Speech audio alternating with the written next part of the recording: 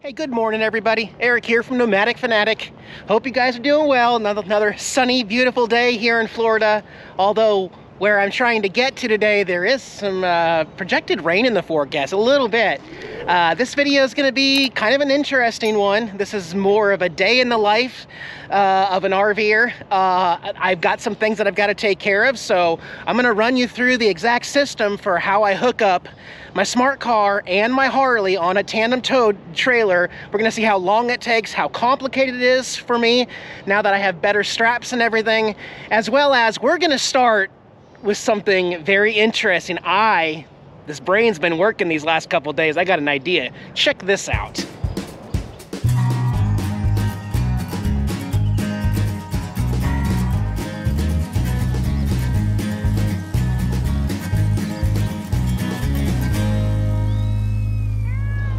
Yeah, thanks for joining me, everyone. I will be uploading this video with some Nomad Internet. Link below in the video description. As usual, let me show you what my idea was. Forgive the mess. I've still got a bunch of stuff to clean up, but I've been thinking, okay? I've got my rear camera installed up there, which shows what's kind of going on. It shows me the bike. It shows me that the car is still physically here being towed behind the RV, but not a whole lot else. It doesn't show me what's going on specifically with the straps here on the dolly. And I got to thinking that this system came with 2 cameras.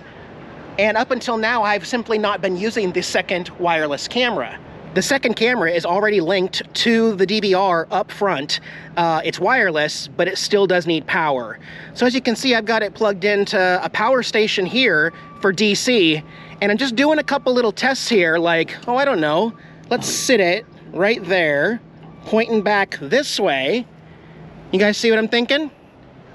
Let's go check it out up front. All right, so there's that dash cam. It's a 7-inch dash cam with an antenna that goes to the back one. Let's get some ignition going here. That back one needs power, so I have to turn the lights on. Then this will power up, and there you go. I know it's kind of flickering on your end, but it's not flickering on mine.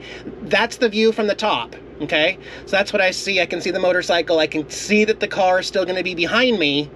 But let's go ahead and switch this. First time I've done this. Oh my gosh. There's the view, guys. So right there is where the wheels of the smart car will hook. And hook. This view will allow me to constantly see that those straps are still connected to the car and the car is safe. I think there's one more view. Oh, that's cool too, the double view. Now we've got up top, and then we've also got the close-up, and I may leave it right there. Unless I'm concerned, I can just tap it once, I think, or twice. Yep, and then go back to that view. This makes me feel a lot better. So now, I just gotta find a way to mount it back there so it's safe, and how are we gonna power it? Maybe that cord's long enough and it'll reach inside the door of the car, so the power station's in the car. Right? Because I don't have power on the car. Once I put it into tow mode, that disconnects the battery. There is no DC. Although I do have power at the trailer lights. For now, we're going to use the power station for this trip. Let me go get this mounted up.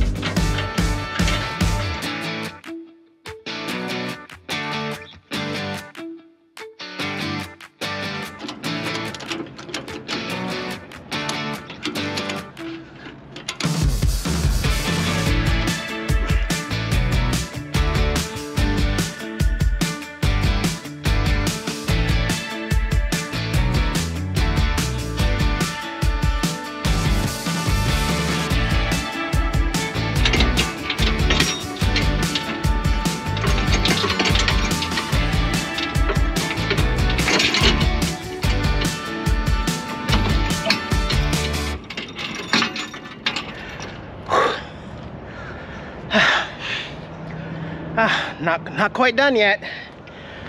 Do one more thing. I'm gonna grab the keys. So Robert helped me figure this out because the Harley has an alarm, and if these aren't close to the bike and the bike moves, the alarm will go off if it's tilted, if it's tried to get started. So in the manual, there's a procedure similar to putting the car into tow mode. You have to put this into trailer mode, transport mode, and there's a way to do that. With key fob present, turn the ignition to ignition. Rock the engine off run switch to off. With the assigned phone range, ignition from to ACC. Simultaneously press both. 1, 2, 3. Got 3 flashes, means we're in transport mode. A lot of work, guys. Whew. Oh, timer. Well, we're not even actually done, but 23 minutes from start to finish right now. It's a far cry from less than 60 seconds to hook the tow bar up to the car or to the bike. 23 minutes already. The camera system. I didn't want to permanently mount the camera just yet, so it's duct taped, but let's see if this reaches. All right, this is my system temporarily. Wire comes up through here to keep it from rubbing there. I've got some play here because this whole thing is gonna swivel. You know, remember, this is gonna swivel, so we'll just see how this works. One more step. I gotta put the car into flat tow mode, which disengages the rear transmission so that you can tow it this way, and that takes about 2.5 minutes. All right, about to roll out. Again, there's that view. There's that one. You can see, cool. I'm gonna go to this one so I can see everything on the way out though. Let's try this. That was a pain in the butt, I'm just saying. I don't like it. Straps still look somewhat tight, but when I hit the brakes or accelerate, you do see the car rock back and forth. Going 55 mile an hour in a 70. It is not a good feeling. It is so different than just the Blue Ox flat tow system. I am very thankful for that other camera, that other view. Yeah, I like that. But I'm gonna pull off this next friendly exit off ramp and check my straps. I did beat the rain, at least, and it hasn't sprinkled yet. Yeah, let's check this one. I don't need gas or propane or water or anything, but find a place to pull off either here on the off ramp or past the light on the on ramp. I'm gonna try for right here, just temporarily. Also gives me a chance to make sure that my lights and everything are still working. Flashers, yep. Let's make sure they're working on here. Flashers, okay. Well, that's still tight. That's good. All right, that's promising. Let's see over here. Oh, see? All right, let me tighten this one up.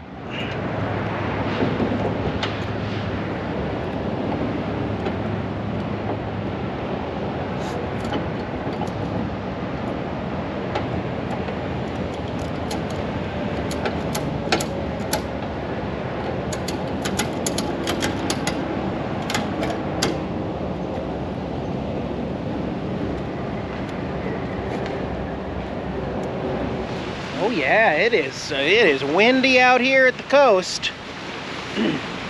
Well, made it back. As for my plans moving forward here, we do have some, you call those, I don't know what you call them, people that are on boards and then they have those. Wakeboarding? No. Surfing? Kite surfing. Kite surfing, that's what it is. There's a bunch of them over there. Ironically, there is still a launch tonight, even though there are severe thunderstorms on the way. I've got the bike covered up here. I've got the car unhooked for now. It held okay, but I'm gonna say something, and for many, many months, we're gonna have to keep telling other subscribers and viewers that you must not watch all Eric's videos, because he clearly already talked about this. So thank you for sticking till the end of the video. I have decided that I'm not going to be traveling full-time with the motorcycle and trailer. I have a place to store it here in Florida so that when I leave, I am just going to have Tater Tot behind the RV. We'll get back to Arizona where I've got Black Betty, my other Harley. But for the meantime, right now, I'm going to keep traveling with this setup until I leave Florida, which it's starting to get humid and warm. So that may not be too far away. But anyways, not taking the bike with me after this. We covered that. Cool, cool. Wayne, what's going on, Wayne? It's RV Prepper Wayne over there. Out of here, buddy. Little blustery here, but anyways, I'm gonna pack everything up, see what happens tonight, and Opie and Tara and I will see you in a few days. Bye, guys.